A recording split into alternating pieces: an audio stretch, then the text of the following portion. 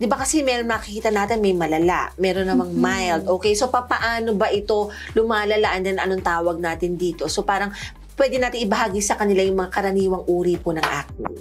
Okay. So for the acne, usually they have different gradings, no? So there's also mild, moderate, severe, no? So basically, the treatments are also different kasi syempre we need to address the more severe form with your antibiotics, with your mga oral isotretinoin. The most common form of your acne is your acne vulgaris, but we also have different types. So basically, we have your, they say pityrosporum, that's actually a type of your yeast or amag, no? Pityrosporum folliculitis, or they're saying your fungal acne, no? So there's another type of your acne, your conglobata, acne conglobata, and your fulminans. So the difference between the two is acne conglobata is medyo gradual yung onset.